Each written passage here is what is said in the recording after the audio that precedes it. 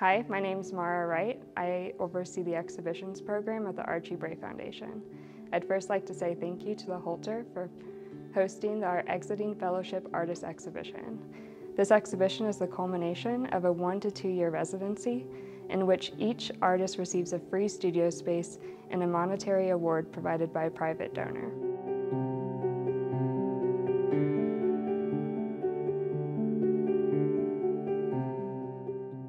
Ćao drugari, ja sam Iva Haas. Evo da se predstavimo na srpskom, da uverim samu sebe da nisam zaboravila svoj maternji jezik, ali bi sad žela da se prebacim na engleski za ovu publiku ovde u Heleni, Montani.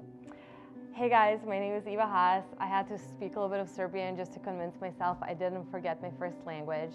I am a 2019 Lillian Fellow. I was born and raised in Belgrade, Serbia. I'm generally inspired by the aesthetics, life and culture that took place in Serbia during the period from the 1950s till the 1970s. Brutalist architecture, product and textile design of the former Yugoslavia are usually my biggest inspiration. This body of work is a culmination of my time at the Archie Bray. I really do appreciate the fact that I was able to work in an environment that allowed experimentation of materials and ideas. Each object in this show is a small representation of a new way of thinking when creating an object of importance. Thank you so much.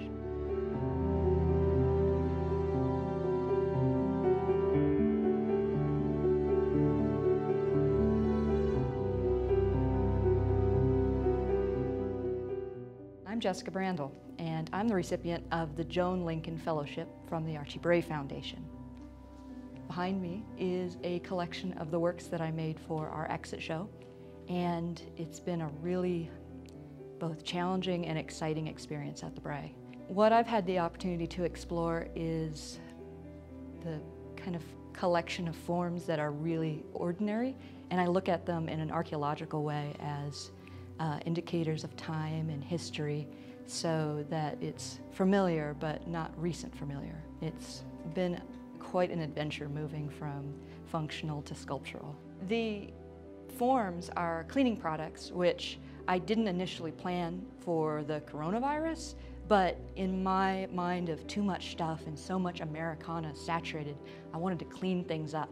And the emblems on them are actually car emblems, so they are pieces of art in that they're juxtapositions. And it's a wonderful opportunity to have this space like the Holter here in Helena that provides a really beautiful setting to understand our work in a much bigger way than just in our own studios, because you get kind of used to the setting in your own space, and to have it composed as a gallery full of 5 distinct artists is a really opportunity to really feel like you shine.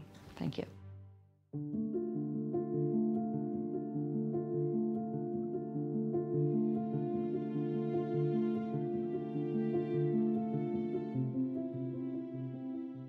Hey everyone, I'm Stuart Gair from Hudson, Ohio, and I'm the recipient of the 2019 Matsutani Fellowship. So I've been at the Archie Bray for 2 years now, and it's really enabled me to expand and explore a lot of new ideas and things, but it's also helped me hone in on really specific things as well. So I'd like to focus on this grouping on the shelf here, which are all new pieces I've made since being here at the Bray.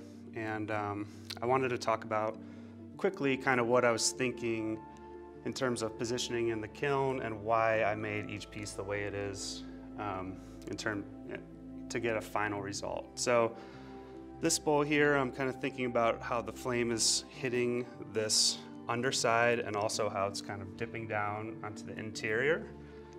This lidded jar here, I positioned a piece kind of like this near it, so it kind of gives you a signifier of where it lines up. Thinking about how the flame moves over edges versus a rounded surface.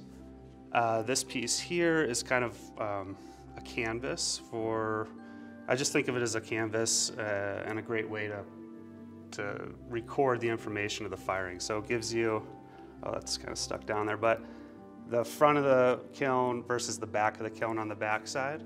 And this is kind of a springboard piece here. This is the last piece I made before the exhibition. And what I'm interested in particularly is these orange marks here, which is where it's like a shielded area of the kiln. And I'm thinking a lot about, how I can incorporate that kind of like acute angle into other forms. It was really cool to be part of this exhibition and actually see everyone's work outside of the gallery or outside of the studio and bring it into one space. It looks incredible in here, and I'm happy we have some closure to our residency.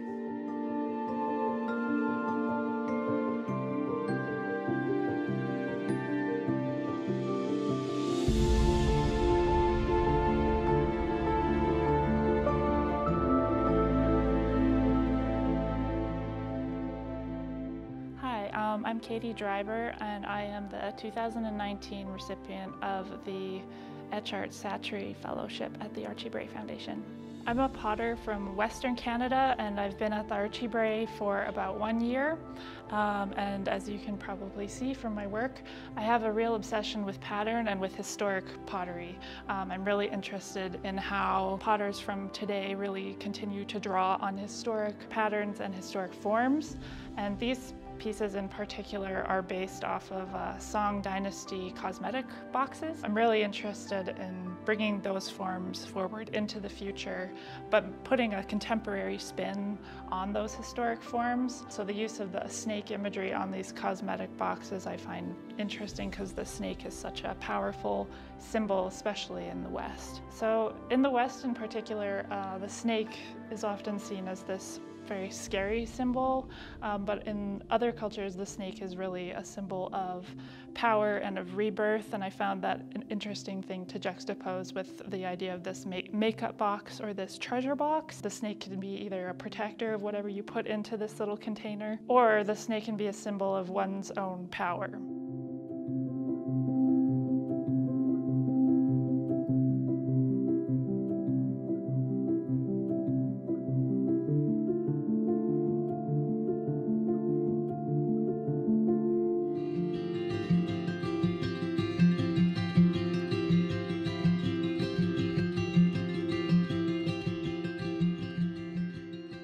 Hello everybody, my name is Kelly Stephenson. I am the 2019 Will Street Art Center Fellow.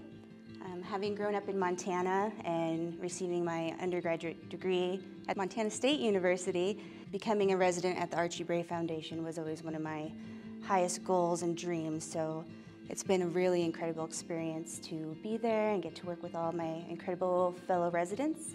I have two main pieces on our Exiting Fellowship exhibition. This figure was originally inspired by the horrible forest fires in Australia and both the Amazon, and while working on it, it kind of just started to gain more meaning for me, considering all of the events that have been since happening in our world. And so she kind of stands as like a maybe Mother Nature figure, kind of trying to capture the gaze of the intensity of everything that we've been going through. These pieces, this installation of heads on the wall, function as little markers of time or recordings of headspace, basically. And working on these is a much different pace than working on the larger figurative sculpture. I see them as a place to really take, the thoughts and energies and feelings that I have inside and kind of put them out and communicate them to the world. As I mentioned, they are kind of like little tickers of time, and even on some of these heads, like this one exactly, throughout the years, I've often done these little grids of dots, and they always correlate with how old I am, so it's kind of saying like, in this year of Kelly Stephenson, this was one thing that was going on, maybe an event or a thought or feeling, experience, and then two, just thinking this is a little macrocosm of the greater grid that's going on, and kind of just that ticking of ideas and thoughts.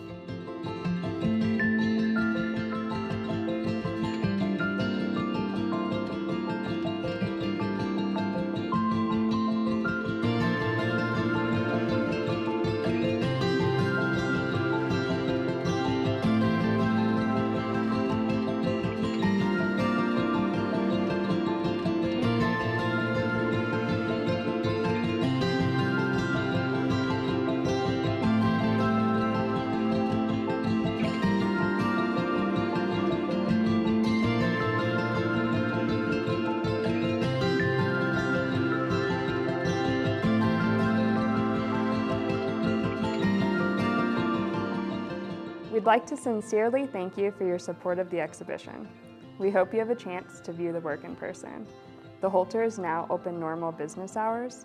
If you'd like additional information about the work, inquiries can be made by emailing exhibitions@archiebray.org or by calling 406-443-3502 extension 18. Thank you.